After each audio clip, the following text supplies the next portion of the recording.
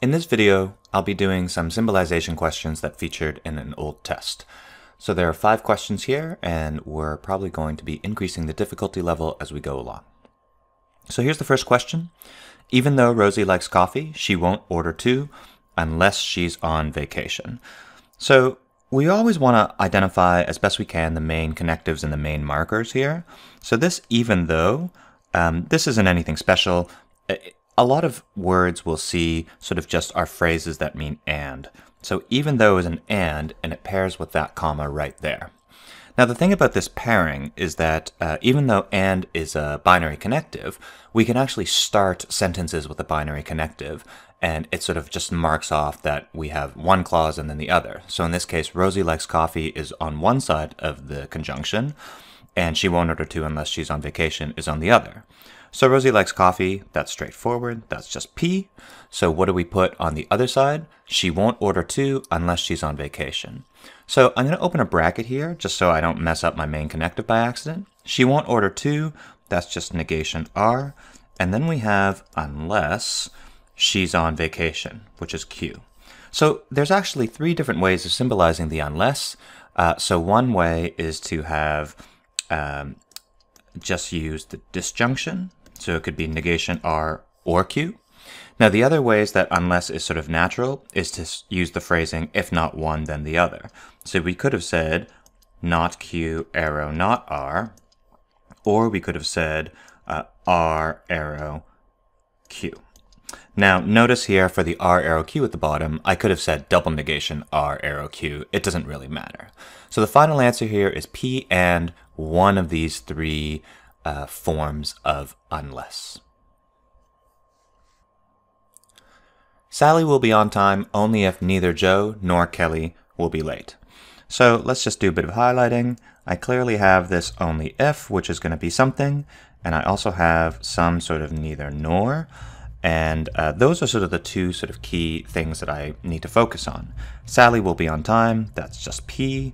Joe, Kelly will be late, that's QR. So I can actually just do the one component here, the neither nor, just off to the side. That'll just sort of help me keep organized. So neither Joe nor Kelly will be late.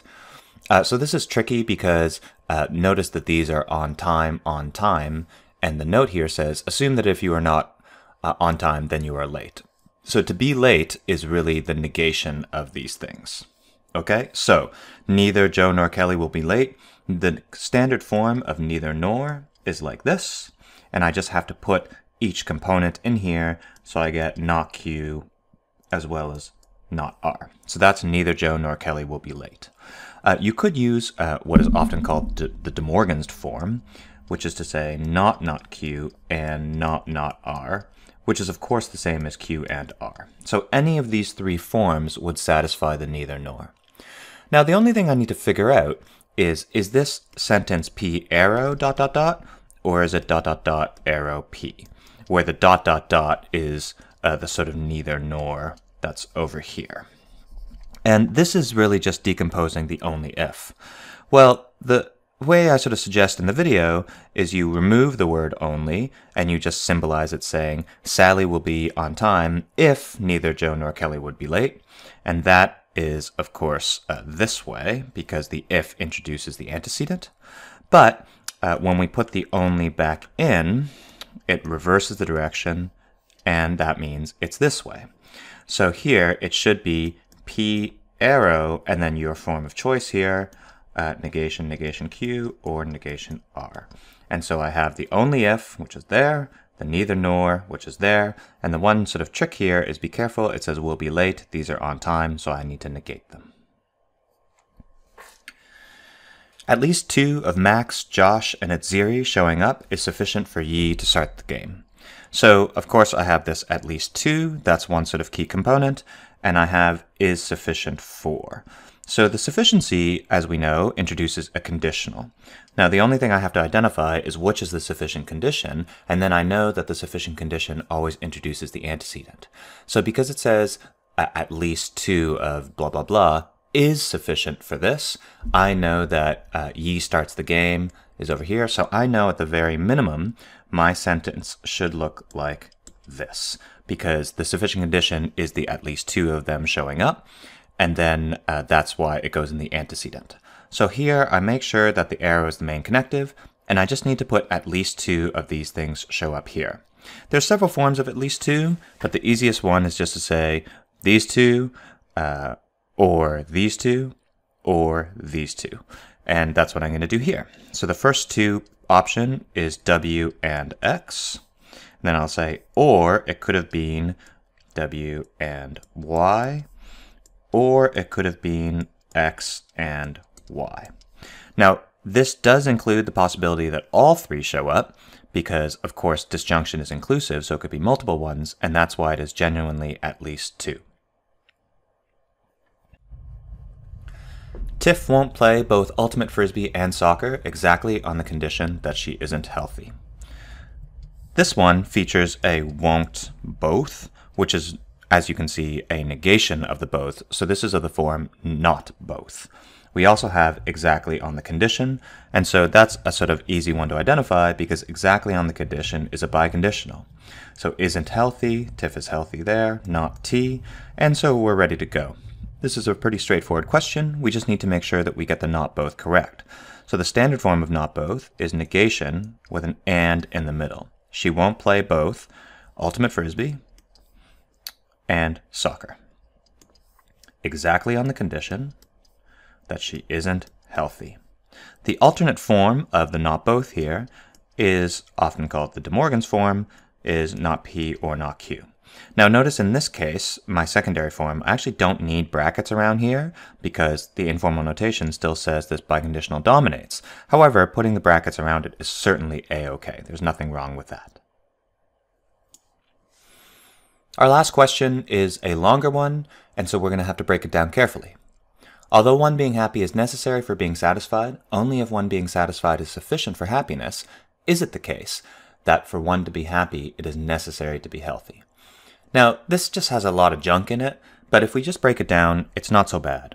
We can see that we actually lead off with the although, and just like I said earlier, we can actually open with a binary connective, and we have to look for the appropriate marker that sort of separates the first half of the binary and the second half of the binary. And this is typically just a comma. So what this is telling us is that I have two clauses here, two main clauses, and my main connective should just be and. So I have to have and as the main connective because that preserves the although comma as the main connective here. So I'm just going to sort of zero in on this first clause then. One being happy is necessary for being satisfied. And the necessary condition here is the thing before it because it's saying this is necessary, and the necessary condition always introduces the consequent. So that means to be satisfied, T, one must be happy, S. And that takes care of the first half of the sentence. So that's pretty good. I'm going to do some highlighting here in the second half to help us break this down. This says only if. And then I have this first condition. I'm going to reuse some colors. One being satisfied is sufficient for happiness. And then I have, is it the case that for one to be happy it is necessary to be healthy? Now the only if I know is a conditional. And the purple is one clause, and this blue here is the other. So what I really just need to know is this purple and then blue? Or is it blue then purple? And this is the question related to the only if.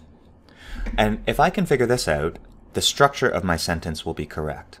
Well, without the only, it would be purple then blue, because that's just introduces with the word if. But of course, with the only, it's not purple then blue, it's actually going to be blue then purple.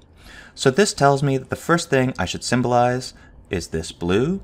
For one to be happy, it is necessary to be healthy. So again, this is a necessary condition, but in this case, the necessary condition is pointing to the healthiness. So don't memorize that necessary condition sort of puts the front thing at the back. That's not always going to work in English because we can have pointer phrases. So here it says the necessary condition is healthiness. So for one to be happy, means one is happy.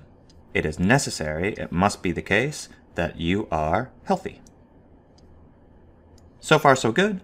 Now, this is the arrow, and just to sort of highlight, that's the green, as I've highlighted it in the actual question. And now I'm ready to do the purple side. Now I need to be careful. I want to preserve the and as the main connective, so I'll open a big bracket here and I'll close it at the end. Now the purple side just says one being satisfied is sufficient for happiness, so the sufficient condition is the being satisfied, because the sufficient condition is the antecedent, so one being satisfied is sufficient for happiness, which is S. Close the brackets, and that's it. So I'll highlight again just so that you can sort of see the structure of my sentence here. So that's one, and that's the blue.